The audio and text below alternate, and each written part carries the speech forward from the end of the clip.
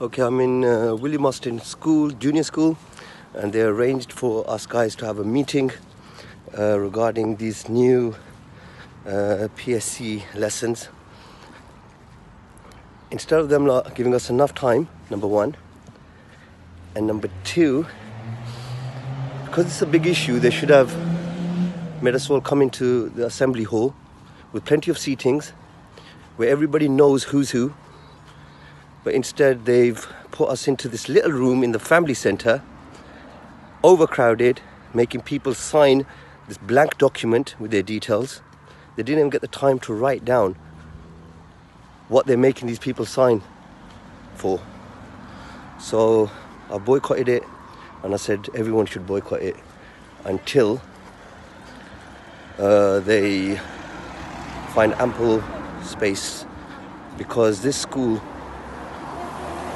is a majority Asian Muslims, and these guys are just trying to fob them all off.